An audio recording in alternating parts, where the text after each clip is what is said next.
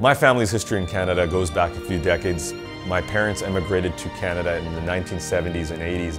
My family means everything to me. I've had family members that have been diagnosed with leukemia. That really opened my eyes. The stem cell registry requires a diverse profile, and if you're from a minority community like myself, the chances of getting a donor are very low right now because there's minimal representation in the stem cell registries. That needs to change. In the time of need, whether it's yourself or your family, you want to make sure that you can count on somebody. It's easy to help save someone's life. Get swabbed today.